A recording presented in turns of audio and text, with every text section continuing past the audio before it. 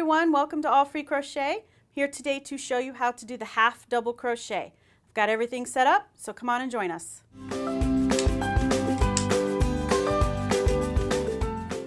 Here's a little sample that I have worked up that shows the difference in height between the basic crochet stitches.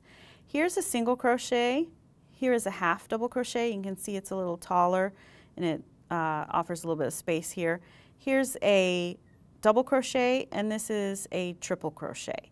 So today I'm going to show you how to do the half double crochet, which is, it's basically a hybrid between a single crochet and a double crochet. It's just a little tighter and closer. So let me set this aside and get started for you.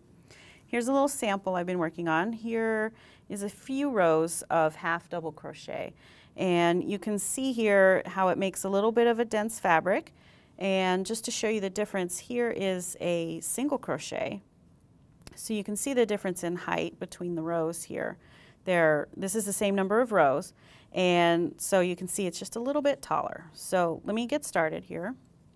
All right, so I just got my hook here. Let me get set up, and I'm just going to turn my row with a single crochet, or a single chain. And to do a half double crochet, you start with a yarn over. You insert into the next stitch, yarn over and pull through. You're going to have 3 loops on your hook there.